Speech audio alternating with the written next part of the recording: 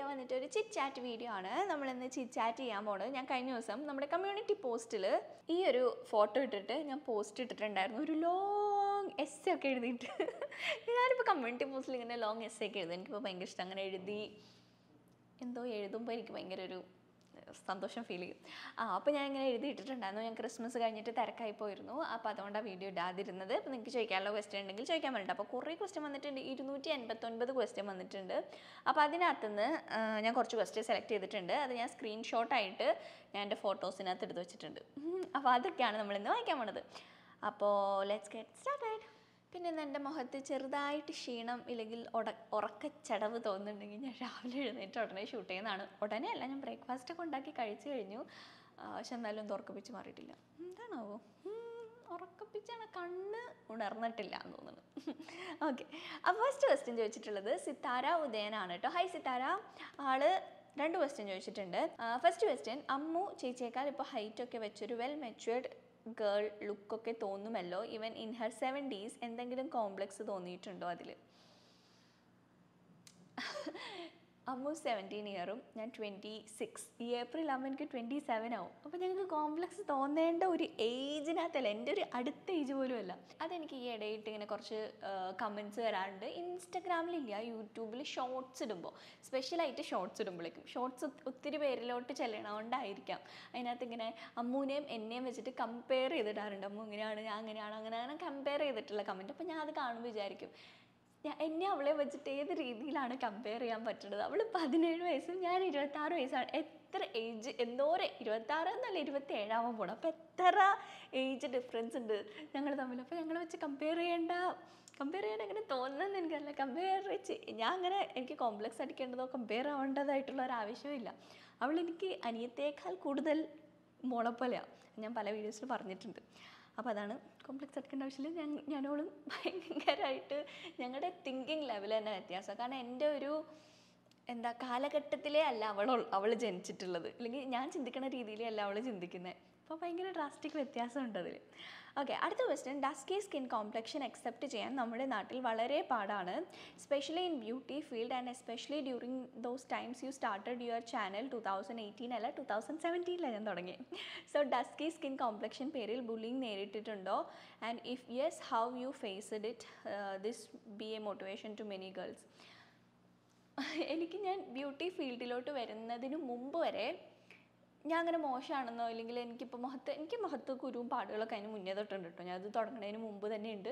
അപ്പം അന്ന് തൊട്ട് എനിക്ക് എൻ്റെ ഫേസ് ഞാൻ ക്ലിയർ ആയിട്ട് നേരെ കണ്ടിട്ടില്ല. എപ്പോഴും എന്തെങ്കിലും ഒന്നിലും ഒരു കുരുണ്ടാവും, അല്ലെങ്കിൽ പാടുണ്ടാവും. അപ്പോൾ അതങ്ങനെ എന്തെങ്കിലുമൊക്കെ ആയിട്ടുണ്ടാവും. അപ്പം ഞാൻ ഈ യൂട്യൂബ് തുടങ്ങുന്നതിന് മുമ്പായിട്ട് എനിക്ക് എൻ്റെ മുഖത്ത് ഒരുപാട് പാടുകളുള്ളതായിട്ടോ ഡസ്കി സ്കിന്നായിട്ട് തോന്നിയിട്ടുണ്ട്. കാരണം എല്ലാവരും ഇരുനിറാണ് അങ്ങനെ പറയാറുണ്ട്. ഇരുനിറാണ്, അല്ലെങ്കിൽ ഇന്നവരെക്കാളും കുറച്ച് കറുത്തിട്ടാണല്ലോ, അങ്ങനെ വെച്ച് പറയാറുണ്ട്. അതുകൊണ്ട് അതെനിക്ക് ഇത്തിരി ബോധം ഉണ്ടായിരുന്നു. പക്ഷേ ഇങ്ങനെ മുഖത്ത് കുരുണ്ട്, പാടുണ്ട് എന്നുള്ളതൊന്നും എന്നോട് അങ്ങനെ ഒത്തിരി പേര് പറയാറുണ്ടായിരുന്നില്ല. മേ ബി ഒരുപാടില്ലാതിരുന്നത് കൊണ്ടായിരിക്കാം. പക്ഷെ ഇപ്പോൾ യൂട്യൂബിലോട്ട് വന്നതിന് ശേഷം ഒരു ചെറിയ കുരുവോ ഒരു ചെറിയ പാടോ ഉണ്ടെങ്കിൽ അപ്പം ചോദിക്കും, ഇതേ ആളുകൾ തന്നെ കേട്ടോ. എന്നോട് മുൻപ് ഇങ്ങനെ ഒത്തിരി ഫേസിൽ ഇങ്ങനെ ഡാർക്ക് സ്പോട്ട്സ് ഒക്കെ ഉണ്ടായിട്ട് ചോദിക്കാത്ത ആളുകൾ വരെ ഞാൻ ഈ ബ്യൂട്ടി ഫീൽഡിലോട്ട് വന്നതിന് ശേഷം എടുത്ത് ചോദിക്കും, ഇതെന്താ മുഖത്ത് ഇതുണ്ടല്ലോ, എന്താ മുഖത്ത് ഇങ്ങനെ ഉണ്ടല്ലോ. അപ്പം എനിക്കത് കേൾക്കുമ്പോൾ അവനായിരിക്കും ഞാൻ ഈ ഒരു ഫീൽഡിലോട്ട് വന്നതുകൊണ്ട് എല്ലാവരും എന്നെ ആ ഒരു ഇതിലൂടെ കാണുന്നത്. അപ്പോൾ ഒരു ചെറിയൊരു മാർക്ക് ഉണ്ടെങ്കിൽ തന്നെ ഭയങ്കരമായിട്ട് നോട്ടീസ് ചെയ്യും. അതിന് മുന്നേ അതങ്ങനെ നോട്ടീസ് ചെയ്യില്ലായിരുന്നു എന്ന് എനിക്ക് തോന്നിയിട്ടുണ്ട്. ഡസ്കി സ്കിന്നിൻ്റെ എനിക്ക് തോന്നിയിട്ടുണ്ട്, മുമ്പൊക്കെ എന്നോട് അങ്ങനെ പറയാറുണ്ട്. പക്ഷെ ഇപ്പം ഉണ്ടല്ലോ, മുന്നത്തെക്കാട്ടിലും ഒരുപാട് മാറി. ഇപ്പോഴുള്ള കുട്ടികൾക്ക് അത് ഭയങ്കര ഒരു നല്ലതാണ്, ബെനിഫിറ്റാണ്. കാരണം ഇപ്പോൾ ഡസ്കി സ്കിന്നൊക്കെ എല്ലാവരും അക്സെപ്റ്റ് ചെയ്ത് തുടങ്ങി. ആ ഒരു ഡസ്കി സ്കിൻ ടോണൊക്കെ ഇഷ്ടപ്പെടുന്നവരുണ്ട്. ഇപ്പോൾ കുറേ സ്ഥലങ്ങളിലൊക്കെ ഈ മോഡൽസ് ആണെങ്കിലും ഡസ്കി സ്കിൻ ടോൺ ഉള്ളവർ, ഡസ്കി നല്ല ഡീപ്പ് ഡാർക്ക് എല്ലാ സ്കിൻ ടോൺ ഉള്ളവരൊക്കെ എടുക്കുന്നുണ്ടല്ലോ. അപ്പോൾ അതുകൊണ്ട് അത് എനിക്ക് കുറച്ച് നല്ലതായിട്ടാണ് തോന്നിയിട്ടുള്ളത്. പിന്നെ ടു ബി ഓണസ്റ്റ് എനിക്ക് ഒരുപാട് അങ്ങനെ ബുള്ളിങ് എനിക്ക് ഫീൽ ചെയ്തിട്ടില്ല. ഇങ്ങനെ ഇരുന്നരാന്ന് പറയാറുണ്ടെങ്കിലും അങ്ങനെ ഭയങ്കര ഓർത്ത് നിൽക്കണ പോലത്തെ ബാഡ് എക്സ്പീരിയൻസ് എനിക്കങ്ങനെ ഉണ്ടായിട്ടില്ല. അപ്പോൾ അതുകൊണ്ട് എനിക്ക് പറഞ്ഞു തരാൻ അറിയില്ല. അടുത്ത ക്വസ്റ്റ്യൻ ചോദിച്ചിട്ടുള്ളത് പുണ്യ കെ വിനയനാണ് കേട്ടോ. ചേച്ചി, ആസ് യു നോ, യൂട്യൂബിൽ നിൽക്കണമെങ്കിൽ you should always come up with new and creative contents, but now you lakh that. പഴയ പോലെ മിടുക്കിയായി തിരിച്ചു വരണം എന്നാഗ്രഹിക്കുന്നു. By your genuine subscriber since for long. Okay, അപ്പോൾ ഇതിനെക്കുറിച്ചിട്ട് ഞാൻ എന്തായാലും നിങ്ങളായിട്ട് സംസാരിക്കണമെന്ന് ഓർത്തിരിക്കുകയായിരുന്നു, ഡീറ്റെയിൽഡ് ആയിട്ട് പറയണമെന്ന് വിചാരിച്ചിട്ടിരിക്കുകയായിരുന്നു.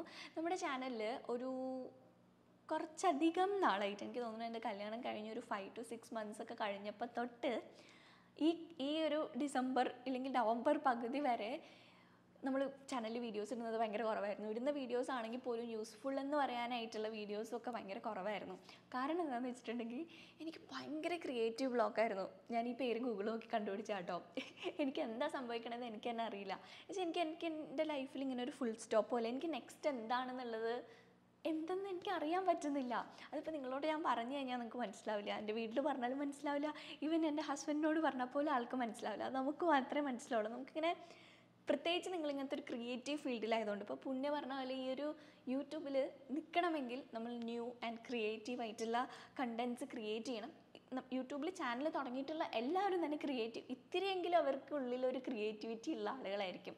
കാരണം എങ്കിൽ മാത്രമേ അവർക്ക് പുതിയതായിട്ട് ആളുകൾക്ക് ഇഷ്ടപ്പെടുന്ന രീതിയിൽ അവരുടെ മൈൻഡിനനുസരിച്ചിട്ടുള്ള വീഡിയോസ് ചെയ്യാൻ പറ്റുള്ളൂ. അപ്പോൾ എനിക്കെന്ന് പറഞ്ഞാൽ എനിക്ക് എന്താ നെക്സ്റ്റ് എന്ത് ചെയ്യണമെന്ന് എനിക്കറിയില്ല. അടുത്ത വീഡിയോ എന്ത് ചെയ്യണം എന്നല്ല. മറ്റേന്ന് പറഞ്ഞു കഴിഞ്ഞാൽ ചാനൽ തുടങ്ങിയ സമയത്തുണ്ടല്ലോ, ഞാൻ അങ്ങനെ വീഡിയോസ് ഓരോരുത്തരുടെ വീഡിയോസ് കാണുമ്പോഴേക്കും ഞാൻ ഇങ്ങനെ വിചാരിക്കും, ഇവർക്ക് എങ്ങനെയാടാ ഇത് ഇത്രമാത്രം വീഡിയോസ് ഇടാനുള്ള ഐഡിയാസ് കിട്ടണത്, ഐഡിയ കിട്ടിയില്ലെങ്കിൽ എന്ത് ചെയ്യുമെന്ന് ഞാൻ അങ്ങനെ വിചാരിച്ചിട്ടുണ്ടായിരുന്നു. പക്ഷെ എനിക്കങ്ങനെ ഐഡിയ കിട്ടാതിരുന്നിട്ടില്ല. ദൈവം സഹായിച്ചതിന് ഒന്ന് കഴിയുമ്പോഴേക്ക് അടുത്തതായിട്ട് ഇങ്ങനെ എപ്പോഴും ആലോചിക്കുന്നതുകൊണ്ടാണോ എന്ന് എനിക്കറിയില്ല, അങ്ങനെ ഒന്ന് കഴിഞ്ഞ് അടുത്തടുത്ത് എനിക്കിങ്ങനെ വീഡിയോ ഐഡിയാസ് കിട്ടുമായിരുന്നു. പക്ഷേ ഈ ഒരു ടൈം ആയപ്പോഴേക്കും എനിക്കറിയില്ല, എനിക്കങ്ങനെ ഒന്നും ചെയ്യാൻ പറ്റണില്ല. ഞാൻ വീഡിയോസ് എടുക്കണ്ടോയെന്ന് ചോദിച്ചാൽ എടുക്കുന്നുണ്ട്, വീഡിയോസ് അപ്ലോഡ് ചെയ്യുന്നില്ല. കാരണം എനിക്കൊന്നും ഇഷ്ടപ്പെടുന്നില്ല. അല്ലെങ്കിൽ ഇരുന്ന് ഷൂട്ട് ചെയ്യുകയാണെങ്കിൽ തന്നെ പകുതി എത്തുമ്പോഴേക്കും എനിക്ക് പറ്റില്ല. എനിക്കെന്താ ഞാൻ പറയണത് തമ്മിൽ പരസ്പരം ബന്ധം ഉണ്ടാവണില്ല. ഫുൾ ഭയങ്കര ഡിപ്രഷൻ എന്നല്ല, എനിക്ക് ഭയങ്കര സങ്കടം. കാരണം വെച്ചാൽ ഞാൻ ഭയങ്കര ആക്റ്റീവായിട്ടുള്ള ഒരാളായിരുന്നു. പക്ഷേ ആക്റ്റീവ് മീൻസ് എനിക്ക് നമ്മുടെ യൂട്യൂബിനകത്ത് വീഡിയോ യൂട്യൂബ് എന്നല്ല, സോഷ്യൽ മീഡിയയിൽ വീഡിയോ ക്രിയേറ്റ് ചെയ്യുന്നതിൽ എനിക്ക് ഭയങ്കര ഇഷ്ടമായിരുന്നു. ഞാൻ അങ്ങനെ പുതിയ ക്രിയേറ്റ് ചെയ്യാൻ എനിക്കിഷ്ടമാണ്, വീഡിയോ എടുക്കാൻ ഇഷ്ടമാണ്, എഡിറ്റ് ചെയ്യാനോ അല്ലെങ്കിൽ ഇത് ചെയ്യാനോ. ഞാൻ എപ്പോഴും ആക്റ്റീവായിട്ടിരിക്കും. അപ്പോൾ ഈ സമയം ഞാൻ ഒന്നും ചെയ്യുന്നില്ല. അപ്പോൾ എനിക്ക് ഇതെന്ന് പറഞ്ഞാൽ ഫസ്റ്റ് ഓഫ് ഓൾ എനിക്ക് ഈ സാധനം എന്ത് ചെയ്യണം നെക്സ്റ്റ് എന്ത് ചെയ്യണം എന്നുള്ളത് എനിക്ക് മനസ്സിലാവണില്ല. പിന്നെയെന്ന് പറഞ്ഞിട്ടുണ്ടെങ്കിൽ ഞാൻ ഒന്നും ചെയ്യുന്നില്ല എന്നുള്ള കുറ്റബോധം, അത് ഭയങ്കര കുറ്റബോധം. വെച്ചാൽ ഞാനൊന്നിനും കൊള്ളത്തില്ല, എന്നെക്കൊണ്ടൊന്നും പറ്റുന്നില്ല, ഞാൻ ചെയ്യുന്നില്ല. ഇത്രയും ചെയ്തുകൊണ്ടിരുന്നിട്ട് എനിക്കൊന്നും ചെയ്യണില്ല എന്നുള്ളൊരു ഫീല് തോന്നുമായിരുന്നു. പിന്നെ കുറേ കഴിഞ്ഞപ്പോഴേക്കും ഞാൻ തന്നെ ഡിസൈഡ് ചെയ്തു, ഓക്കെ എനിക്ക് എന്താ സംഭവിക്കണേന്നുള്ളത് ഞാൻ തന്നെ കണ്ടുപിടിച്ചേ പറ്റുള്ളൂ. ഇതിനിടയിൽ ഞാൻ ഇങ്ങനെ അന്നക്കുട്ടനോട് പറയുന്നുണ്ട്, എൻ്റെ ഹസ്ബൻഡിനോട് ഞാൻ പറയുന്നുണ്ട്, എനിക്കൊരു കൗൺസിലറിനെ കണ്ടാൽ കൊള്ളാമെന്നുണ്ട്. കാരണം എനിക്ക് എന്തോ സംതിങ് എനിക്ക് കറക്റ്റായിട്ട് ഫീൽ ചെയ്യണില്ല, എന്താണെന്ന് അറിയില്ല. ഇങ്ങനെ എൻ്റെ ഫീൽഡ് ഇതാണ്, ഞാൻ യൂട്യൂബാണ് എനിക്ക് ഇഷ്ടം ചെയ്യാനായിട്ടും. ഞാൻ എന്തെങ്കിലുമൊക്കെ ആയിട്ടുണ്ടെങ്കിലും ഇതിൽ നിന്നാണ്, നിങ്ങളിലൂടെയാണ്. കാരണം നിങ്ങളായിട്ടുള്ള ഒരു കണക്ഷനും ആ ഒരു സ്നേഹവും ഒക്കെ ഉണ്ട്. അപ്പോൾ എന്താണെന്നുള്ളത് എനിക്ക് അത് മാറ്റിയെടുക്കണം. അപ്പോൾ അതിനിങ്ങനെ കൗൺസിൽ ചെയ്ത് കഴിഞ്ഞാൽ മാറിയാലോ എന്ന് വിചാരിച്ചിട്ട് ഞാൻ അങ്ങനെ ചെയ്യാം എന്നൊക്കെ ഞാൻ അങ്ങനെ പറഞ്ഞിരുന്നു. പിന്നെ ഞാൻ തന്നെ ഡിസൈഡ് ചെയ്തു, ഓക്കെ ഞാൻ തന്നെ ഇത് മാറ്റിയെടുക്കാം, എന്താ സംഭവിക്കണമെന്നുള്ളത് കണ്ടുപിടിക്കണം എന്ന് വിചാരിച്ചിട്ട് ഞാൻ തന്നെ ഇങ്ങനെ ഡയറിയിൽ എഴുതാൻ തുടങ്ങി. നിങ്ങൾ ഇത് പ്രാക്ടീസ് ചെയ്യണം കേട്ടോ. എന്നുവെച്ചാൽ നമുക്ക് എന്തെങ്കിലും നിങ്ങളുടെ ലൈഫിൽ എന്തെങ്കിലും പ്രശ്നം ഉണ്ടെങ്കിൽ നിങ്ങളത് ഡയറിയിലോ ഇല്ല എന്തെങ്കിലോ എഴുതാം. നിങ്ങൾക്ക് തന്നെ അഡ്വൈസ് കൊടുക്കണ പോലെ എഴുതണം.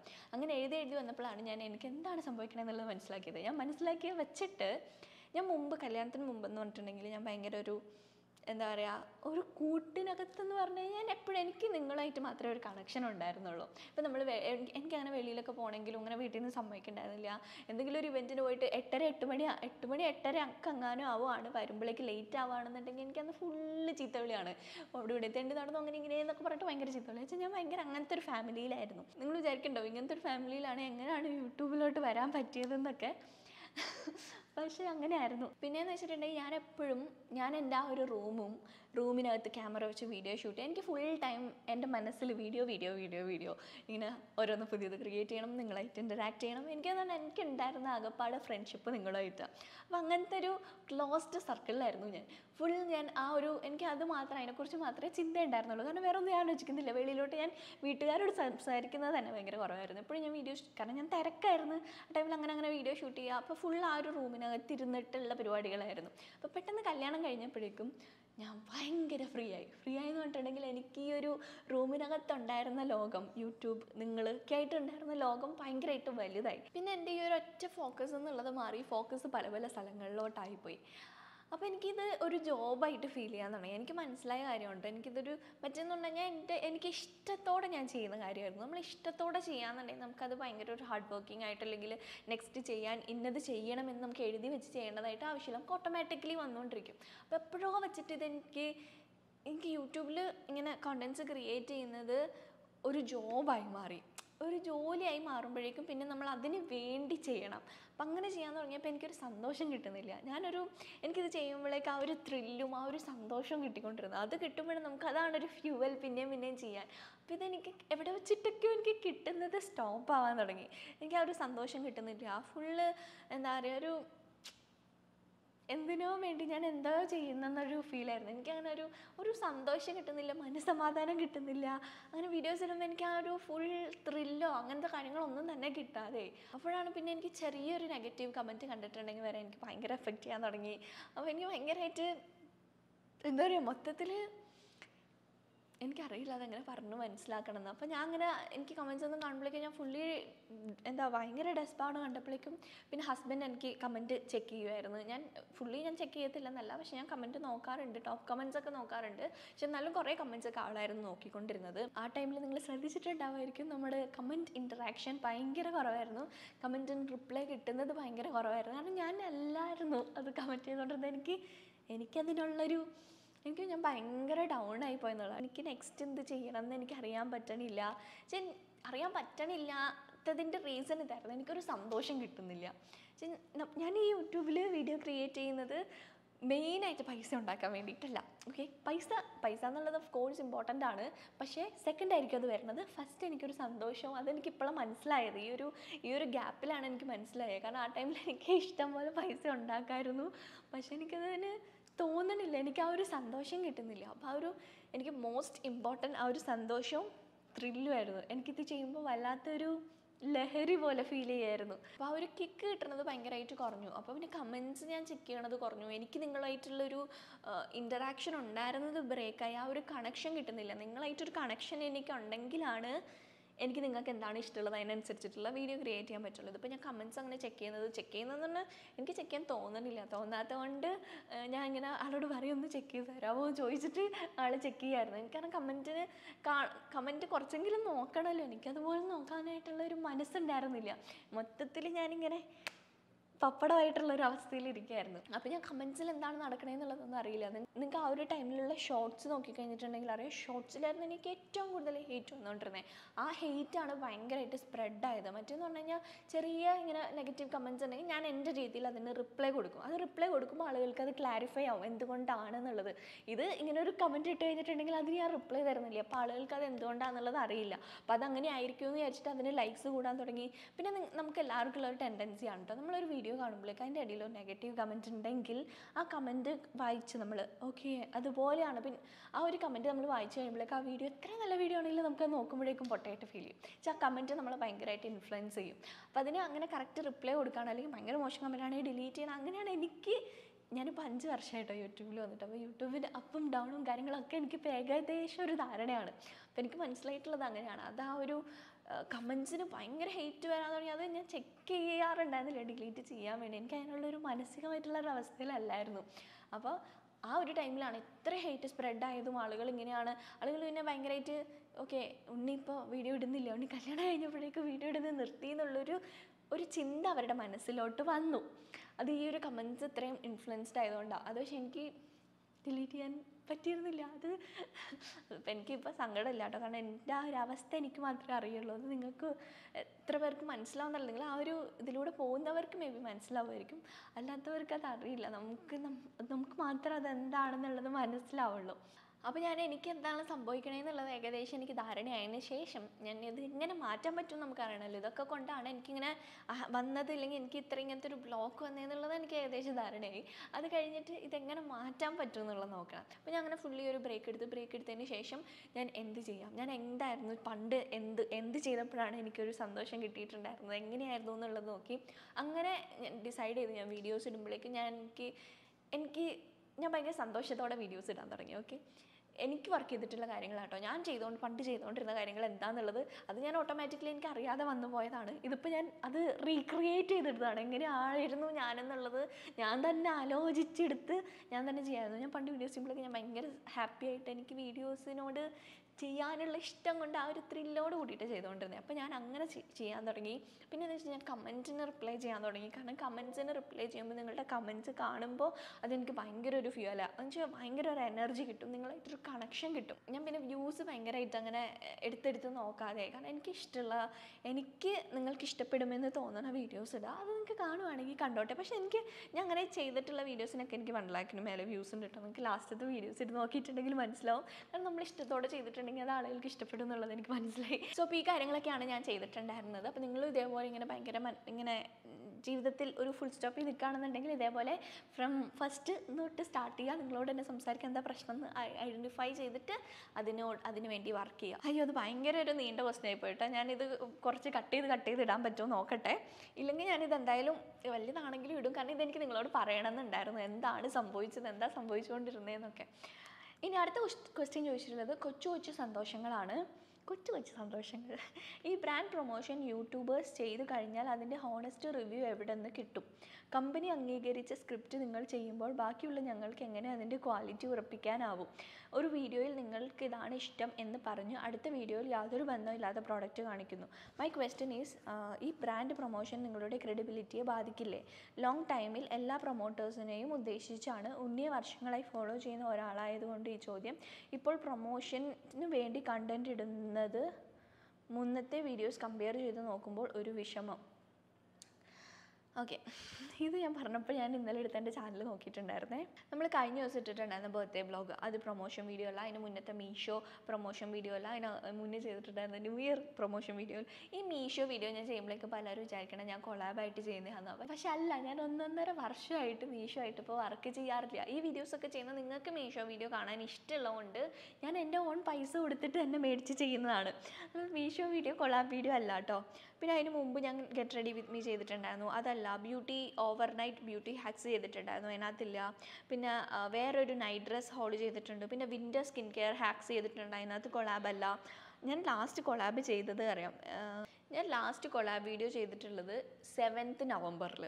ഓക്കെ, ഇപ്പോൾ ജാനുവരി ആയി. 7th നവംബറിലാണ് ഞാൻ ലാസ്റ്റ് ഒരു കൊളാബ് ചെയ്തിട്ടുള്ളത്.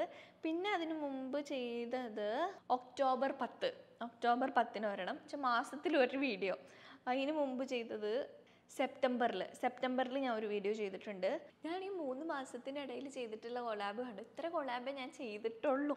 പിന്നെ ഒരുപാട് കൊളാബ് ചെയ്യുന്നത് തെറ്റായിട്ടുള്ള കാര്യമൊന്നുമല്ല. കാരണം എന്താ വെച്ചാൽ നമ്മൾ ഈ ഒരു ഫീൽഡിൽ നിൽക്കുന്നവർ ഇതിൽ നിന്നും ഏർണിങ്സ് ഉണ്ടാക്കുന്നത് പ്രൊമോഷനിലൂടെ കൂടിയാണ്. ഈ നമ്മുടെ യൂട്യൂബ് റവന്യൂ മാത്രം വെച്ചിട്ട് എനിക്ക് തോന്നണില്ല. യൂട്യൂബ് റവന്യൂ മാത്രം നമുക്കൊരു കറക്റ്റ് എമൗണ്ട് ആയിട്ട് കിട്ടാൻ ഒരു വഴിയില്ല. എപ്പോഴും ഫ്ലക്ച്വേറ്റ് ചെയ്തുകൊണ്ടിരിക്കും. പ്രത്യേകിച്ച് നിങ്ങളുടെ വ്യൂസിന് അനുസരിച്ചിട്ട്. നമുക്ക് വ്യൂസ് കുറവാണെന്നുണ്ടെങ്കിൽ അതിനനുസരിച്ച് റവന്യൂ കുറവായിരിക്കും. പിന്നെ ഓരോരോ കാറ്റഗറി അനുസരിച്ചിട്ടും റവന്യൂ വ്യത്യാസമുണ്ട്. അപ്പോൾ ബ്യൂട്ടി കാറ്റഗറി വേറൊരു കൈൻഡ് ഓഫ് റവന്യൂ എന്നല്ല, കിട്ടുന്ന എമൗണ്ട് ഇപ്പോൾ 35K വ്യൂസ് ഉള്ളെങ്കിൽ അതിന് കിട്ടുന്ന എമൗണ്ട് ഡിഫറെൻ്റ് ആയിരിക്കും. ഇങ്ങനെ ടെക്ക് ചെയ്യണവരോ അല്ലെങ്കിൽ എൻ്റർടൈൻമെൻറ്റ് ചെയ്യുന്നവരോ വ്ളോഗ് ചെയ്യണവരോ ഒക്കെ അങ്ങനെ കമ്പയർ ചെയ്ത് നോക്കുമ്പോഴേക്കും കുറവായിരിക്കും. അപ്പോൾ ഇങ്ങനെ ഈ ഒരു ഫീൽഡിൽ സോഷ്യൽ മീഡിയ നിൽക്കുന്ന എല്ലാവരുടെയും ഒരു സോഴ്സ് ഓഫ് ഇൻകം എന്ന് പറഞ്ഞിട്ടുണ്ടെങ്കിൽ പ്രൊമോഷണൽ വീഡിയോസിലൂടെ കിട്ടുന്ന ഒരു ഇൻകം കൂടിയിട്ടാണ്.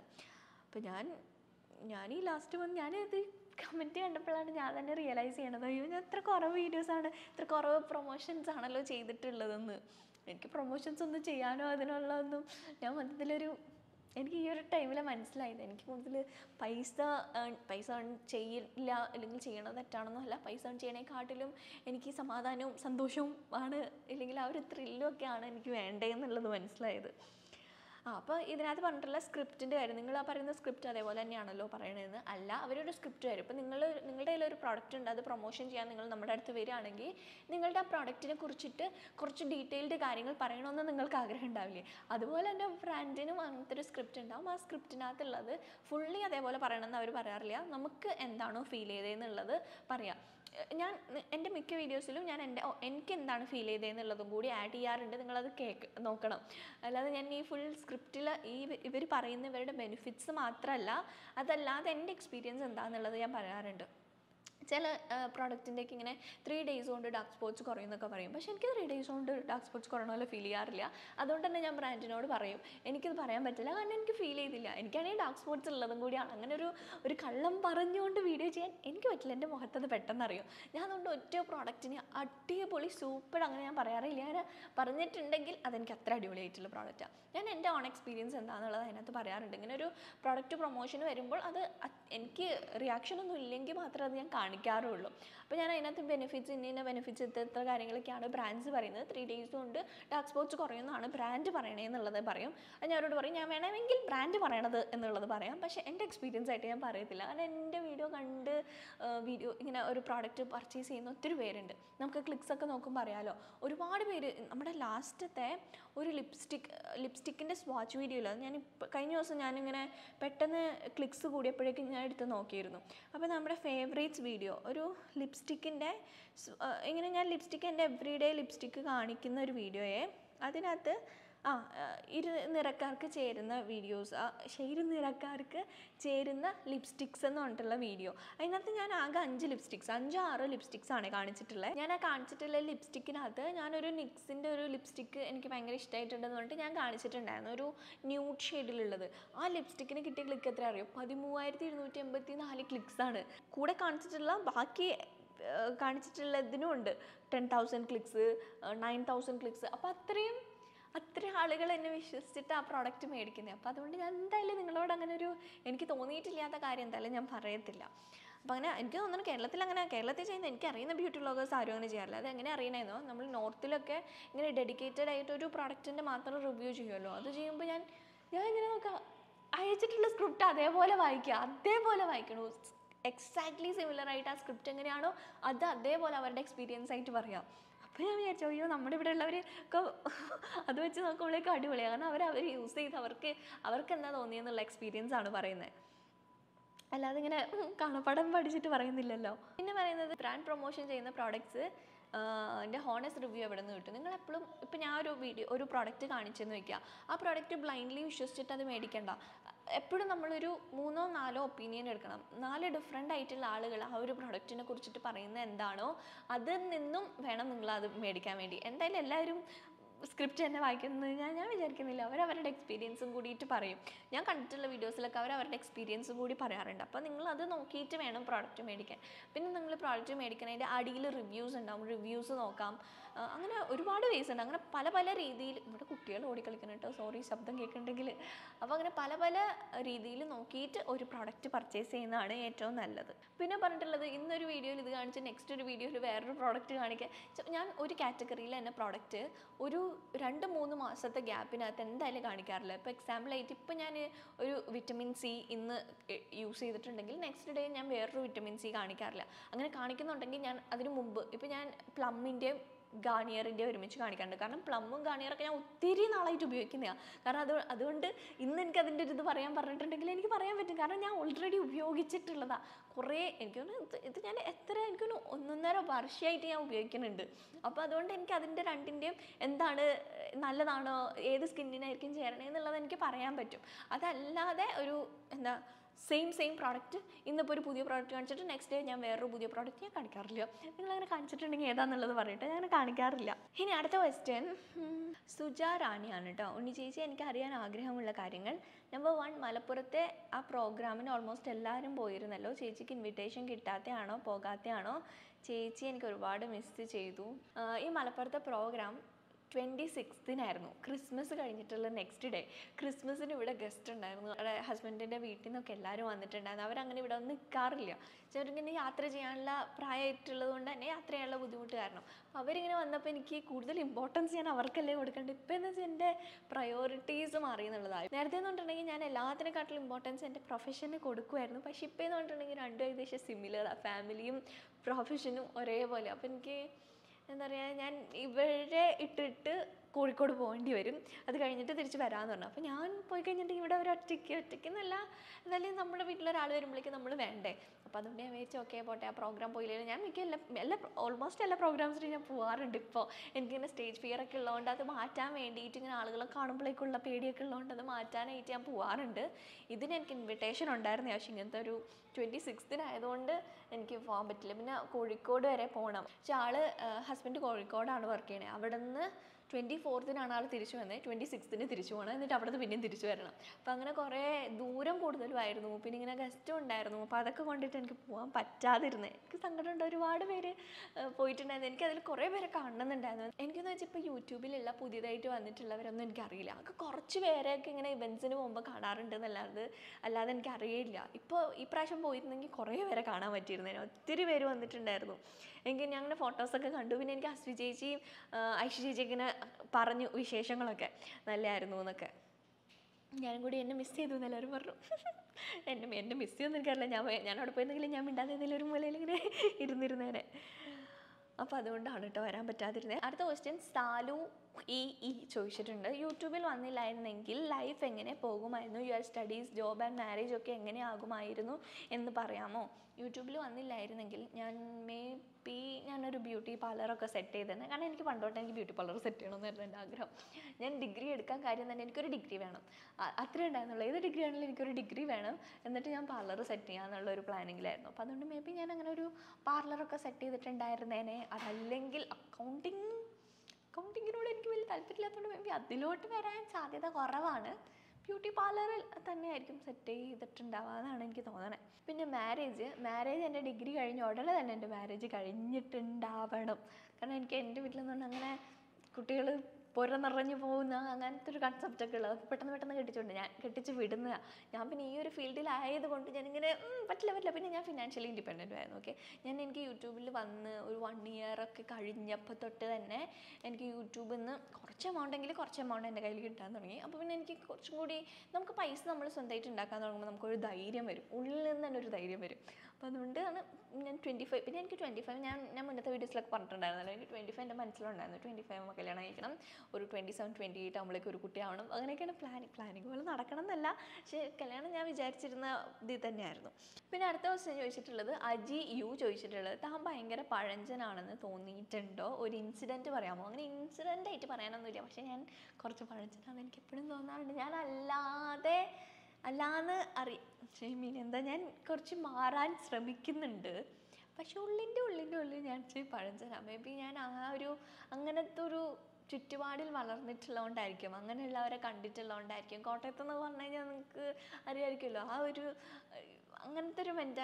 അങ്ങനത്തെ ആളുകളെ കണ്ടിട്ടുള്ളതുകൊണ്ടും എൻ്റെ മനസ്സ് ആ ഒരു രീതിയിലായതുകൊണ്ടായിരിക്കും ഉള്ളിൻ്റെ ഉള്ളിൽ ഞാൻ കുറച്ച് പഴഞ്ചനാണ്. പക്ഷെ ഞാൻ അങ്ങനെയല്ല, ഞാൻ മോഡേൺ ആവാൻ ശ്രമിക്കുന്നുണ്ട്. എനിക്ക് മോഡേൺ ആയിട്ടുള്ളവരെ ഭയങ്കര ഇഷ്ടമാണ്. കാരണം അങ്ങനെ ധൈര്യമായിട്ട് സംസാരിക്കുന്നവരെയൊക്കെ കാണുമ്പോൾ എനിക്കങ്ങനെ രോമാഞ്ചം വരും. പെൺകുട്ടികളൊക്കെ തന്നെയാണെങ്കിൽ ഭയങ്കര സ്ട്രോങ് ആയിട്ട് സംസാരിക്കുന്നവർ, ഭയങ്കര സ്ട്രോങ് ആയിട്ട് ഡിസിഷൻസ് എടുക്കുന്നവരൊക്കെ ഉണ്ട്. അത് എനിക്ക് ഭയങ്കര റെസ്പെക്റ്റ് തോന്നും അങ്ങനെയുള്ള സ്ത്രീകളോടൊക്കെ. കാരണം എനിക്കങ്ങനെ പറ്റില്ല. അപ്പോൾ അങ്ങനെ പറ്റുന്നവരെ കാണുമ്പോൾ എനിക്ക് ഭയങ്കര സന്തോഷം തോന്നും. ഞാൻ അങ്ങനെ ആവാൻ ശ്രമിക്കുന്നുണ്ട്, പറ്റില്ല എന്ന് മൊത്തത്തിൽ പറയുന്നില്ല. ഇപ്പോഴൊക്കെ ഞാൻ കുറച്ചും കൂടി ബോൾഡായതുപോലെ എനിക്ക് തോന്നാറുണ്ട്. മുന്നത്തെക്കാട്ടിലും സംസാര രീതി തന്നെ എനിക്ക് കുറച്ച് ബോൾഡായിട്ടില്ലേ സംസാരിക്കാം. മുന്നേ ഞാൻ പഴയ വീഡിയോസൊക്കെ എടുത്തുമ്പോൾ കിണിക്ക് അത് തന്നെ എനിക്ക് കമൻറ്റ് വരാറുണ്ട് കേട്ടോ, എന്തിനിങ്ങനെ കൊഞ്ചി വർത്താനം പറയണേന്ന്. പക്ഷെ ആ രീതിയിലായിരുന്നു ഞാൻ സംസാരിച്ചുകൊണ്ടിരുന്നത്. പക്ഷേ ഞാനിത് മനഃപൂർവ്വം സ്ട്രോങ് ആയി സംസാരിച്ചു. പക്ഷേ ഇപ്പം എൻ്റെ നോർമലായി. ഇപ്പം ഞാൻ നോർമലായിട്ട് ഇങ്ങനെയാണ് നോർമലായിട്ട് സംസാരിക്കുന്നത് മാറിപ്പോയി. അപ്പോൾ കുറച്ച് പഴഞ്ചനായിട്ടൊക്കെ തോന്നാറുണ്ട്. അഞ്ജന നിഖിൽ ചോദിച്ചിട്ടുണ്ട്, ആദ്യകാലങ്ങളിൽ അതായത് യൂട്യൂബ് സ്റ്റാർട്ട് ചെയ്തപ്പോൾ യൂസ് ചെയ്ത ഗാഡ്ജറ്റ് എങ്ങനെ ഉള്ളതായിരുന്നു? പിന്നെ എഡിറ്റിംഗ് ബാക്ക്ഗ്രൗണ്ട് വർക്ക്സൊക്കെ എങ്ങനെ പഠിച്ചു? എഡിറ്റിംഗ് ബാക്ക്ഗ്രൗണ്ട് എല്ലാ യൂട്യൂബിൽ നിന്ന് തന്നെയാണ് കേട്ടോ പഠിച്ചിട്ടുള്ളത്. എഡിറ്റ് ചെയ്യണം, എനിക്കൊരു കാര്യം ചെയ്യണമെന്ന് വിചാരിച്ചിട്ടുണ്ടെങ്കിൽ എനിക്കത് ഭയങ്കര ഇഷ്ടമാണ്, അത് കണ്ടുപിടിക്കാൻ. ഇപ്പോൾ തന്നെ എൻ്റെ ചാനൽ ഇപ്പോൾ ഭയങ്കര ഡൗൺ ആയി പോയിട്ടുണ്ടെന്ന് വെച്ചോ, അത് ഞാൻ എങ്ങനെയെങ്കിലുമൊക്കെ പിക്ക് ചെയ്തുകൊണ്ടിരും. എൻ്റെ ഒരു പിക്കിംഗ് എന്ന് പറഞ്ഞാൽ ഒരു 1 lakh ഒക്കെ കേട്ടോ, ആ ഒരു ലെവൽ വരെയാണെങ്കിൽ പണ്ടോട്ടെ എനിക്ക് ആഗ്രഹം അതാണ്. അപ്പോൾ അതുവരെയൊക്കെ ഞാൻ എങ്ങനെയെങ്കിലുമൊക്കെ പിക്ക് ചെയ്തുകൊണ്ടിരും. കാരണം ഞാൻ ടിക്സൊക്കെ നോക്കി എന്താണ് കുറഞ്ഞത്, എന്താ കൂടിയത്, എന്തുകൊണ്ടാണ് ഇത് വന്നത്, അങ്ങനത്തെയുള്ള കാര്യങ്ങളൊക്കെ കണ്ടുപിടിക്കാൻ എനിക്ക് ഭയങ്കര ഇഷ്ടം. അങ്ങനെ റിസർച്ച് ചെയ്ത് അങ്ങനത്തെ കാര്യങ്ങളൊക്കെ ചെയ്യാനായിട്ട് എനിക്ക് ഭയങ്കര ഇഷ്ടം. അപ്പോൾ അങ്ങനെ ഞാൻ എഡിറ്റിംഗ് അങ്ങനെ കണ്ടുപിടിച്ച് പഠിച്ചാണ് ബാക്ക്ഗ്രൗണ്ട് സെറ്റ് ചെയ്യണതും എല്ലാ കാര്യങ്ങളും. തുടങ്ങിയ ടൈമിലുള്ള ഗാഡ്ജറ്റ് എന്ന് പറഞ്ഞാൽ ഇവിടെ മെഴുകുതിരി കത്തിച്ച് വെച്ചാൽ ഫുഡ് കൊള്ളും, തുടങ്ങിയ സമയത്തുള്ള ഗാഡ്ജറ്റ് എന്ന് പറഞ്ഞാൽ ഫോൺ സാംസങ്ങിൻ്റെ ആയിരുന്നെന്ന് തോന്നണേ, സാംസങ്ങിൻ്റെ ഫോൺ ഉണ്ടായിരുന്നു. പിന്നെ എന്താ, പിന്നൊന്നും ഉണ്ടായിരുന്നില്ല.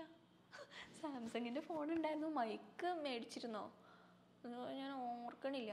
ഞാൻ ഇപ്പോഴും ഓർക്കണത് എൻ്റെ കയ്യിൽ സെൽഫി സ്റ്റിക്കാണ്. നമ്മൾ phone selfie stick വെക്കുമല്ലോ, selfie stick. പക്ഷേ ഇപ്പോഴത്തെ പോലെ ഇങ്ങനെ 4 കാലുള്ള സെൽഫി സ്റ്റിക്ക് ഇല്ല. കാരണം അന്ന് വ്ളോഗേഴ്സ് ഇല്ല, അന്ന് എല്ലാവരും ഫോട്ടോ എടുക്കാൻ വേണ്ടിയിട്ടാണ് സെൽഫി യൂസ് ചെയ്യണത്. അപ്പോൾ അതുകൊണ്ട് ആ 4 കാലുള്ള സെൽഫി സ്റ്റിക്ക് ഇല്ലായിരുന്നു പണ്ടൊന്നും.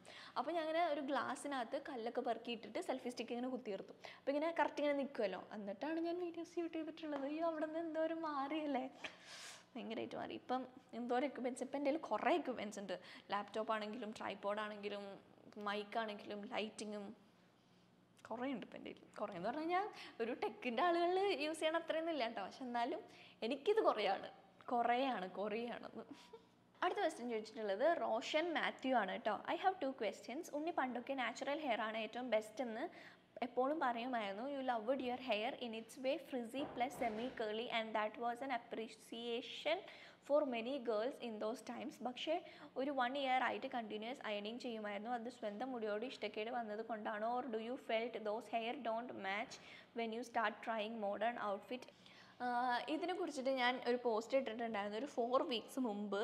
എൻ്റെ ഹെയർ കാണിച്ചിട്ടിങ്ങനെ എൻ്റെ മുന്നത്തെ ഹെയറും ഞാനിപ്പോൾ ചെയ്യണ ഹെയർ എന്ന് പറഞ്ഞിട്ട് ഇങ്ങനെ കാണിച്ചിട്ടുണ്ടായിരുന്നു. ഇതിനകത്ത് പറഞ്ഞ സത്യം, ഞാൻ ലാസ്റ്റ് ഒരു 1 yearന് മേലെ ആയിട്ട് ഞാൻ ഹെയർ കണ്ടിന്യൂസ് ആയിട്ട് അയൺ ചെയ്യാറുണ്ട്. അതെൻ്റെ മുടിയിനോടുള്ള ഇഷ്ടക്കുറവ് കൊണ്ടിട്ടല്ല. ഒരു കാര്യം ഇതിൽ പറഞ്ഞാൽ കറക്റ്റാണ്. കാരണം എനിക്ക് മോഡേൺ ഔട്ട്ഫിറ്റ്സിൻ്റെ കൂടെ എനിക്ക് ഈ ഒരു ഫ്രിസി എന്ന് പറയാൻ പറ്റില്ല, എൻ്റെ ഹെയർ ടെക്സ്ചർ ഇങ്ങനത്തെ ഒരു ഡ്രൈ ആയിട്ടുള്ള ഹെയർ ചേർന്ന് പോകാത്ത പോലെ തോന്നിയിരുന്നു. പിന്നെയെന്ന് വെച്ചാൽ ഞാൻ ഹെയർ കട്ട് ചെയ്ത് ഇങ്ങനെ ബാങ്ക്സ് ഇട്ട് കഴിഞ്ഞപ്പോഴേക്കും എനിക്ക് സ്ട്രെയിറ്റ് ചെയ്യാതെ വേറൊരു നിവർത്തിയില്ല. കാരണം എന്താ വെച്ചാൽ മുടി സ്ട്രെയിറ്റ് ചെയ്യാതെ ഇട്ട് കഴിഞ്ഞിട്ടുണ്ടെങ്കിൽ ഇത് പക്ഷേ ഇപ്പോൾ കുഴപ്പമില്ല. കാരണം എൻ്റെ മുടി ഇപ്പോൾ ഞാൻ ഒന്നും ചെയ്യാതിരുന്ന് കുറച്ചൊന്ന് ആയി വരണുണ്ട്. അപ്പോൾ എന്ന് വെച്ചിട്ടുണ്ടെങ്കിൽ ഞാൻ മുടി കട്ട് ചെയ്തു, പിന്നെ മുടി കളർ ചെയ്യുമ്പോഴേക്കും മുടി നല്ലോണം ഡ്രൈ ആവും. പക്ഷെ ഇപ്പം എനിക്ക് കുറച്ച് ഡ്രൈനെസ് കുറഞ്ഞു വരുന്നുണ്ട്. അപ്പോൾ അങ്ങനെ നല്ലോണം ഡ്രൈ ആയപ്പോഴേക്കും എനിക്ക് അഴിച്ചിടാൻ പറ്റുന്നില്ല. കാരണം മുടി ഷോർട്ടായി കഴിയുമ്പോൾ, നിങ്ങൾ കേളി ഹെയർ ഉള്ള ആളുകൾക്ക് റിലേറ്റ് ചെയ്യാൻ പറ്റുമായിരിക്കും. നമ്മുടെ മുടി നേരെ ഒപ്പം നീണ്ട് കിടക്കുകയാണെങ്കിൽ, നിങ്ങളുടെ കേളി ഹെയർ ആണെങ്കിൽ ഓൾവേസ് നിങ്ങൾക്ക് സ്ട്രെയിറ്റ് ഹെയർ അല്ലെങ്കിൽ സ്ട്രെയിറ്റ് കട്ട് അല്ലെങ്കിൽ യു കട്ടാണ് ചേരുക. കാരണം അതാകുമ്പോൾ മുടി ഒരേപോലെ നാടത്തോട്ട് കിടക്കും, അവിടെ ഇവിടെയൊന്നും പൊങ്ങിയിരിക്കത്തില്ല. പക്ഷെ നിങ്ങൾ എങ്ങാനും ലെയർ കട്ടോ ബാങ്ക്സ് കട്ട് ചെയ്യുകയോ ചെയ്തിട്ടുണ്ടെങ്കിൽ, പിന്നെ ഷോർട്ടും കൂടി ആക്കിയിട്ടുണ്ടെങ്കിൽ മുടി ഇങ്ങനെ ചക്ക പോലെ ഇങ്ങനെ വലുതായി വരും. അപ്പോൾ എനിക്ക് മാച്ച് ആവണ പോലെ തോന്നിയിരുന്നില്ല. പിന്നെ വെച്ചാൽ ഞാൻ ആദ്യം ഒരു തവണ അയൺ ചെയ്തിട്ടപ്പോഴേക്കും എല്ലാവരും പറഞ്ഞു, ഓ അടിപൊളിയായിട്ടുണ്ട്, നല്ല രസമുണ്ട്. അപ്പോൾ കേട്ടപ്പോഴേക്കും നമ്മളിങ്ങനെ പ്രോത്സാഹനം കിട്ടുമ്പോൾ നമ്മൾ വീണ്ടും ചെയ്യുമല്ലോ. അങ്ങനെ ഞാൻ എപ്പോൾ കുളിക്കുമോ അപ്പോഴൊക്കെ, പിന്നെ കുളിക്കുന്നത് ആഴ്ച 2 ദിവസം കേട്ടോ, കുളിയല്ല തല കഴുകുന്നത്. അപ്പോൾ ഞാൻ സ്ട്രെയിറ്റ് ചെയ്യുമായിരുന്നു. സ്ട്രെയിറ്റ് ചെയ്യുന്ന പറഞ്ഞാൽ എൻ്റെ മുടി അങ്ങ് ഫുള്ളായിട്ട് സ്ട്രെയിറ്റ് ചെയ്യാണ്ട് എൻ്റെ നാച്ചുറൽ ഹെയർ ഇട്ട് എനിക്ക് എവിടെയും പോകാൻ പറ്റാതെയായി. അപ്പോൾ ഞാൻ മനസ്സിലാക്കി എൻ്റെ മുടി ഞാൻ നശിപ്പിച്ചുകൊണ്ടിരിക്കുകയാണ്, ഇതിവിടെ തന്നെ സ്റ്റോപ്പ് ചെയ്യണമെന്ന്.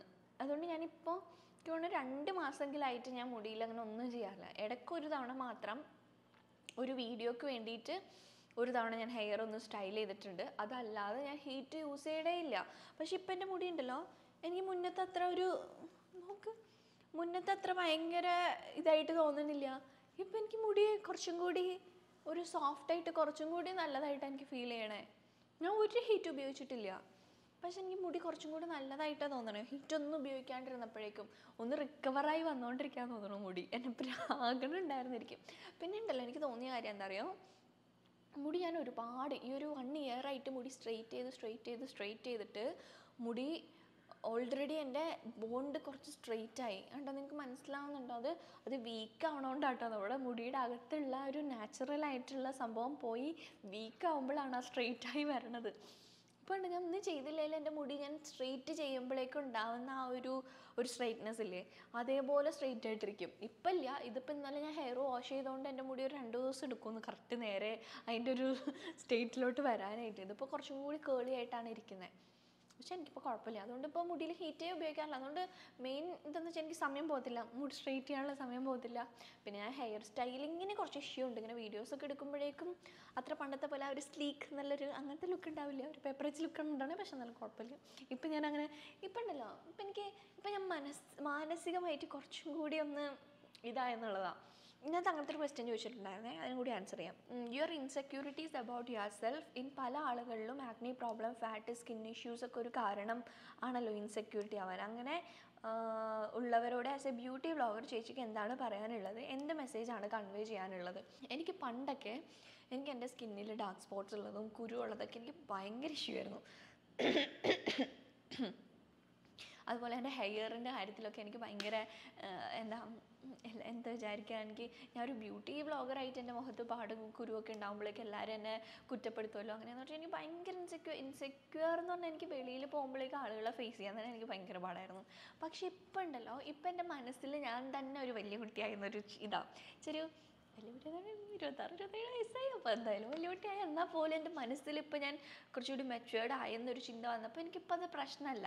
വെച്ചാൽ ഞാൻ ഒന്നും ഇട്ടിട്ടില്ലേ വരെ എനിക്ക് വെളിയിൽ പോയിട്ടുണ്ടെങ്കിലും അങ്ങനെ ആരെങ്കിലും നോക്കിയാൽ തന്നെ അവിടെ പോയില്ല എന്നൊരു മൈൻഡ് എനിക്കിപ്പോൾ അങ്ങനെ അത് ആ ഒരു നിങ്ങൾക്ക് എനിക്ക് തോന്നുന്നു കുറച്ചൊരു ഏജൊക്കെ ആകുമ്പോഴേക്ക് ആ ഒരു മൈൻഡ് കൊണ്ട് നിങ്ങൾ അങ്ങനെ ഒന്ന് സെറ്റാകും.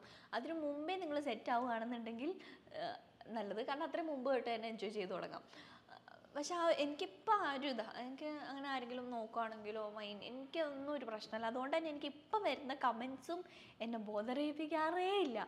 ഇപ്പം എന്ത് നെഗറ്റീവ് ഇന്നലെ ഇട്ട വീഡിയോൻ്റെ ഇടയിൽ ഒരു കമൻറ്റ് വന്നിരിക്കുക, ഈ പോസ്റ്റിൻ്റെ അടിയിൽ വന്നേക്കാണേ, എന്താ കറവ പശു പോലെ ആയല്ലോ എന്ന്. ഞാൻ ഓർത്താൻ മനുഷ്യന് എന്തൊരു ഇതിലാണ് ആ ഒരു കമൻറ്റ് ഇട്ടേക്കണതെന്ന് എനിക്ക് ചിരി വന്നു സത്യം പറഞ്ഞാൽ. കറവ പശു എന്ന് പറയുമ്പോഴേക്കും പാലുള്ള പശുവല്ലേ അത്. എൻ്റെ ഈ ഒരു ഫോട്ടോ കണ്ടിട്ട് നിങ്ങൾക്ക് ഏത് ആംഗിളിൽ കൂടെയാണ് കറവ പശുവായിട്ട് തോന്നിയത്? നല്ല രസമല്ലേ കാണാനായിട്ട്? ഈ ഒരു ഫോട്ടോയിൽ കാണുന്നത് ഞാനാട്ടോ യഥാർത്ഥ ഞാൻ. എൻ്റെ മനസ്സിൽ ഞാനിതാണ്. പക്ഷേ ഞാൻ അങ്ങനത്തെ ഒരു പഴഞ്ചൻ ഞാനാണ്. മോഡേൺ ആയിട്ട് വന്നിട്ടുണ്ടെങ്കിൽ അത് എനിക്ക് എന്നെ തന്നെ കാണുമ്പോൾ അക്സെപ്റ്റ് ചെയ്യാൻ പറ്റാറില്ല. ഈ ഒരു ഞാനാണ്. ഓക്കെ, എനിക്കപ്പോൾ ആ കമൻറ്റ് കണ്ടപ്പോഴേക്കും എനിക്ക് ചിരിയാണ് എങ്ങനെ അങ്ങനെ ഒരു കമൻറ്റ് ഇടാനായിട്ട് തോന്നിയെന്ന് ഓർത്തിട്ട്. അപ്പോൾ ആസ് എ ബ്യൂട്ടി വ്ളോഗർ എനിക്ക് എന്താണ് പറയാനുള്ളതെന്ന് വെച്ചിട്ടുണ്ടെങ്കിൽ, ഫസ്റ്റ് ഓഫ് ഓൾ ഞാൻ ബ്യൂട്ടി വ്ളോഗർ എന്നൊരു ഒരു മുൾക്കിരീടം എനിക്ക് വേണ്ട. എനിക്ക് ബ്യൂട്ടി വ്ളോഗർ എന്ന് കേൾക്കുമ്പോൾ എനിക്കിപ്പോൾ ടെൻഷനാണ്. കാരണം ബ്യൂട്ടി വ്ളോഗർ ആണ് നിങ്ങളെങ്കിൽ നിങ്ങൾ ഇടുന്ന ഡ്രസ്സിനനുസരിച്ച് മാച്ചിങ് ആയിട്ടുള്ള ചെരുപ്പ് നിങ്ങൾ ഇടണം, അതിനനുസരിച്ചിട്ടുള്ള കമ്മൽ നിങ്ങൾ ഇടണം, അതിനനുസരിച്ചിട്ടുള്ള ഹെയർ നിങ്ങൾ സെറ്റ് ചെയ്യണം, അതിനനുസരിച്ചിട്ടുള്ള വള, എവറിത്തിങ് നിങ്ങൾ പുട്ട് ടുഗെദർ ആവണം ഒരു ബ്യൂട്ടി വ്ളോഗർ ആവണം. അങ്ങനെയാണ് നമ്മുടെ സൊസൈറ്റിയിലുള്ള ഒരു കൺസെപ്റ്റ്. എനിക്ക് അങ്ങനത്തെ ബ്യൂട്ടി വ്ളോഗർ ആവാൻ പറ്റില്ല. എനിക്ക് എൻ്റെ സ്റ്റൈൽ എന്താണോ എനിക്ക് അതേ ഫോളോ ചെയ്യാൻ പറ്റില്ല. നമ്മുടെ ചാനലിൻ്റെ പേര് തന്നെ സിംപ്ലി മൈ സ്റ്റൈൽ എന്നാണ്. എൻ്റെ സിമ്പിൾ ആയിട്ടുള്ള സ്റ്റൈൽ എന്താണോ അതാണ് ഞാൻ ഷോക്കേസ് ചെയ്യാറുള്ളത്. അപ്പോൾ എനിക്ക് അങ്ങനത്തെ ഒരു ബ്യൂട്ടി വ്ളോഗർ ആ ഒരു കൺസെപ്റ്റിലുള്ള ബ്യൂട്ടി വ്ളോഗർ ആവാൻ എനിക്ക് പറ്റുമില്ല. അപ്പോൾ ഇതിനെ എനിക്ക് തോന്നിയിട്ടുള്ളത്, നിങ്ങൾ വണ്ണം വെച്ചിട്ടിരിക്കുകയാണെങ്കിലും മെലിഞ്ഞിരിക്കുകയാണെന്നുണ്ടെങ്കിലും വെളുത്തിരിക്കുകയാണെങ്കിലും കറുത്തിരിക്കുകയാണെങ്കിലും ആക്നീസ് ഉണ്ടെങ്കിലും ആക്നീസ് ഇല്ലെങ്കിലും വിളറിയിരിക്കുകയാണെങ്കിലും എങ്ങനെ ഇരിക്കുകയാണെന്നുണ്ടെങ്കിലും നിങ്ങളെ തന്നെ സ്നേഹിക്കാൻ തുടങ്ങിയിട്ടുണ്ടെങ്കിൽ ഈ പ്രശ്നങ്ങളൊന്നും അല്ലാണ്ടാവും. അപ്പോൾ നിങ്ങളിപ്പോൾ നിങ്ങളുടെ ഫേസിലിപ്പോൾ ഡാർക്ക് സ്പോട്ട്സോ അല്ലെങ്കിൽ പിമ്പിൾസൊക്കെ ഉണ്ടെങ്കിൽ അത് ആ രീതിയിൽ നിങ്ങളങ്ങ് എടുക്കുക. അതങ്ങനെയാണ്, മനുഷ്യന്മാർക്ക് നമ്മളേക്ക് അങ്ങനെ വരും. ഇപ്പം ഞാൻ കൺസീലർ ഇട്ടിട്ടുണ്ട് കേട്ടോ. നിങ്ങൾക്കപ്പോൾ അങ്ങനെ ഹൈഡ് ചെയ്യണം തോന്നുകയാണെന്നുണ്ടെങ്കിൽ ഒരു കൺസീലർ മേടിച്ചിടുക, പ്രോബ്ലം സോൾവ്ഡ്. ഇപ്പം നിങ്ങളുടെ ഭയങ്കര കേളി ഹെയർ ആണ്, അത് നിങ്ങൾക്ക് ഇഷ്ടമല്ല എന്നുണ്ടെങ്കിൽ സ്ട്രെയിറ്റ് ചെയ്യണതിന് കുഴപ്പമില്ല. നിങ്ങളുടെ ഇഷ്ടമാണ് ഏറ്റവും മുഖ്യം. നിങ്ങൾക്ക് എന്ത് ചെയ്യുമ്പോഴാണോ നിങ്ങൾക്ക് സന്തോഷം കിട്ടുന്നത്, സാറ്റിസ്ഫാക്ഷൻ കിട്ടുന്നത്, അതാണ് നമ്മൾ ചെയ്യേണ്ടത്. എനിക്ക് ഡാർക്ക് സ്പോട്ട്സ് ഹൈഡ് ചെയ്യണം തോന്നുകയാണെന്നുണ്ടെങ്കിൽ ഞാൻ ഹൈഡ് ചെയ്യാറുണ്ട്. സ്ട്രെയിറ്റ് ചെയ്യണം തോന്നുകയാണെങ്കിൽ സ്ട്രെയിറ്റ് ചെയ്യും. ഇപ്പം എനിക്ക് സ്ട്രെയിറ്റ് ചെയ്യേണ്ടതെന്നാണ്, അപ്പോൾ അതുകൊണ്ട് ഞാൻ സ്ട്രെയിറ്റ് ചെയ്യുന്നില്ല. ഇപ്പോഴും കമൻറ്റ്സ് വരാണ്ട്, മുടിയൊന്നും ഒതുക്കി കെട്ടിക്കൂടെ, മുടി എന്തെങ്കിലും ഇട്ടാണെങ്കിൽ എൻ്റെ മുടിയാണിത്, എനിക്കിത് ഇഷ്ടമാണ്, നോ പ്രോബ്ലം, ഞാൻ അപ്പം അങ്ങനെ വിടാറ്. അതേപോലെ ആ ഒരു മൈൻഡ് സെറ്റിലോട്ട് നിങ്ങൾ വന്നിട്ടുണ്ടെങ്കിൽ എവറിത്തിങ് ഓക്കെ. അപ്പോൾ നമുക്ക് ഒന്നിനെ കുറിച്ച് മൈൻഡ് ചെയ്യേണ്ടി വരത്തില്ല. അടുത്ത ക്വസ്റ്റ്യൻ രേഷ്മ വിഷ്ണു ചോദിച്ചിട്ടുണ്ട്, അന്നക്കുട്ടീനെ എന്തുകൊണ്ടാണ് വിളിക്കുന്നത്? ഞാൻ ആദ്യത്തെ ഒരു വീഡിയോയിൽ പറഞ്ഞിട്ടുണ്ട്, അതുകൊണ്ടാണ് വേറെ വീഡിയോസിലായിട്ടൊന്നും പറയാതിരുന്നത്. ചേട്ടൻ്റെ നിക്നെയിമാണോ? ചേട്ടൻ്റെ നിക്നെയിമൊന്നും അല്ലാടാ. ഞാൻ പണ്ട് ചേട്ടനായിട്ട് സംസാരിച്ച് തുടങ്ങിയ ടൈമിൽ എനിക്ക് ചേട്ടൻ്റെ ഫോട്ടോ കണ്ടപ്പോൾ ഏതോ ഒരു ആംഗിളിൽ എനിക്ക് അന്നക്കുട്ടി ജോസ് എന്ന് പറഞ്ഞിട്ടുള്ള ഒരു ചേട്ടൻ ആ ആളെപ്പോലെ എനിക്ക് ഫീൽ ചെയ്തു. അപ്പോൾ ഞാൻ ജസ്റ്റ് അങ്ങനെ അന്നക്കുട്ടി എന്ന് വിളിക്കുകയാണ് ചെയ്തത്. സത്യം പറഞ്ഞാൽ ആൾക്കത് ഇഷ്ടമല്ല. അന്നക്കുട്ടി എന്ന് പറഞ്ഞൊരു ഗേളിഷ് നെയിമല്ലേ, അത് വിളിക്കുന്നത് കേൾക്കുന്നത് ആൾക്ക് ഇഷ്ടമല്ല. ഞാൻ വിളിക്കുമ്പോൾ പിന്നെ കുഴപ്പമില്ല എന്ന് പറയും. പക്ഷേ ഇപ്പോൾ ഇനി തൊട്ട് ഞാൻ അതുകൊണ്ട് ഹസ്ബൻഡ് എന്നോ അല്ലെങ്കിൽ ചേട്ടനെന്നോ മാത്രമേ പറയത്തുള്ളൂ. ഇനി തൊട്ട് അന്നക്കുട്ടി എന്ന് ഞാൻ പറയണ്ടെന്ന് ഓർത്തിരിക്കാം. കാരണം ആളെ വെളിയിൽ കാണുമ്പോഴേക്കും നമ്മുടെ എന്താ സബ്സ്ക്രൈബേഴ്സ് എന്നിട്ട് ഹായ് അന്നക്കുട്ടി ചേട്ടാന്ന് വിളിക്കും. അന്നക്കുട്ടി ചേട്ടൻ എന്താ ഇവിടെ, അന്നക്കുട്ടി ചേട്ടാ എന്ന് എല്ലാവരും വിളിക്കണേ. അപ്പോൾ എന്നെ എപ്പോഴും ചീത്ത വിളിക്കും. ഞാൻ അങ്ങനെ പറഞ്ഞിട്ടാണ് എല്ലാവരും ഇപ്പോൾ അന്നക്കുട്ടീന്ന് വീട്ടിൽ അമ്മ അന്നക്കുട്ടീന്ന് വിളിക്കുക, അനിയൻ അന്നക്കുട്ടീന്ന്, അമ്മൂസൻ അന്നക്കുട്ടീന്ന് വിളിക്കുന്നത്. അപ്പോൾ അതുകൊണ്ട് ഞാനത് മാറ്റണമെന്ന് ഓർത്തിരിക്കുക. ഞാൻ ഇനി തൊട്ട് ഹസ്ബൻഡെന്നോ ചേട്ടനെന്നേ പറയത്തുള്ളൂ. അന്നക്കുട്ടി ഞാൻ അങ്ങനെ വിളിച്ച് ശീലിച്ചതുകൊണ്ട് ഞാൻ പറയുമ്പോൾ അങ്ങനെ ആയി പോണതാണ്. സോ അപ്പോൾ അതുകൊണ്ട് ആൾക്ക് ഞാൻ ഇട്ടിട്ടുള്ള പേരാണ് കേട്ടോ, അല്ലാതെ നിക് നെയിമൊന്നുമല്ല. എനിക്കൊന്നും അവരുടെ വീട്ടിൽ ആർക്കും നിക് നെയിം ഇല്ല കേട്ടോ. പുള്ളീനെ ലേസ്ലി എന്നാണ് പുള്ളിയുടെ പേര്, ലേസ്ലി എന്നാണ് വിളിക്കുക. അല്ലാതെ ചില പേരൊന്നും വിളിച്ച് ഞാൻ കേട്ടിട്ടില്ല, ഇല്ലയെന്ന് എനിക്ക് തോന്നണേ. ക്യൂട്ടി പൈ ചോദിച്ചിട്ടുണ്ട്, ചേച്ചിയുടെ കേൾസ് എങ്ങനെ മെയിൻറ്റെയിൻ ചെയ്യുന്നു? വേണം എനിക്ക് അങ്ങനെ കേൾസ് ഇപ്പോൾ നോക്കിക്കഴിഞ്ഞിട്ടുണ്ടെങ്കിൽ കാണാണ്ട് കേൾസ് അങ്ങനെ ഇല്ല. എൻ്റെ ഇങ്ങനത്തെ ഒരു ഹെയർ ആണ്. കേൾസ് ഉണ്ടാവണം എപ്പോഴാണെന്നറിയോ? മുടി ഹെയർ വാഷ് ചെയ്തിട്ട് മുടി ചീകിയില്ലെങ്കിൽ എനിക്ക് കേൾസ് ഉണ്ടാവും, കേളി ആയിട്ടിരിക്കും. പക്ഷെ മുടി ചീകി കഴിഞ്ഞാൽ ആ കേൾസ് ഇങ്ങനെ തുറന്നു പോരും, കണ്ടോ, ഇങ്ങനെ തുറന്ന് ഇങ്ങനെ ഇരിക്കാം. അപ്പോൾ എനിക്ക് ഇങ്ങനെ ഇരിക്കുന്നതാണ് എനിക്കിഷ്ടം. കാരണം എനിക്കപ്പോൾ മുടി ചീകാം.